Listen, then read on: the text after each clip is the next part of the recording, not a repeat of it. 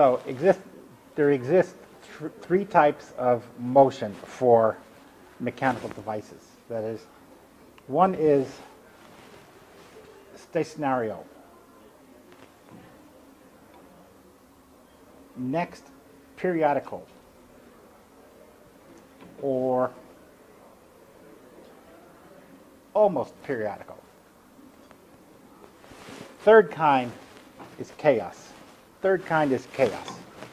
This is a chaotic motion, a more complicated motion, which is not predictable in the long run. It flips one way, it flips the other way. You see a pattern, the pattern goes away, a new pattern comes. And this is what our lives are like. They keep shifting and changing.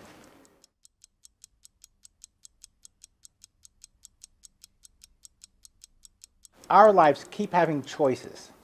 And when we make a choice, it often moves apart very quickly. Mm-hmm. So you leave the house 10 seconds later, and then there's a traffic light that stops you. And then there's a traffic jam. And you get to work an hour late. And now you get fired. And then you are homeless. And no, but the point is that little effects produce big effects. It's called the butterfly effect. It's true in our lives. Our economic system is basically chaotic on purpose. If you compare with the Soviet Union's approach, where everything was planned, 5-year plans, everything, you know how many shoelaces you're going to produce and where they're going to come from in 5 years.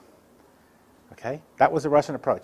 What we have in the West is planned chaos, where we want opportunities. We want people to start little companies like Google or Facebook, and they explode exponentially fast.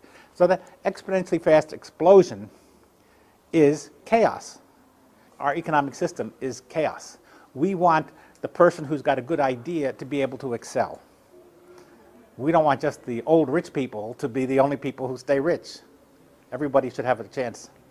Just imagine if you aren't aware of chaos and you think, everything is either steady state or periodic. Aren't there religions which say everything is periodic?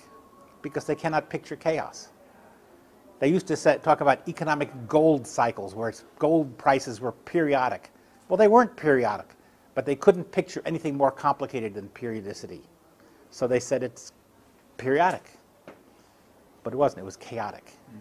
I have a saying that the most successful people are those who are good at plan B, because you have to react to changed situations.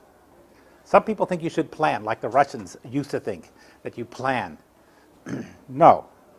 You have a plan and adapt the plan and change the plan.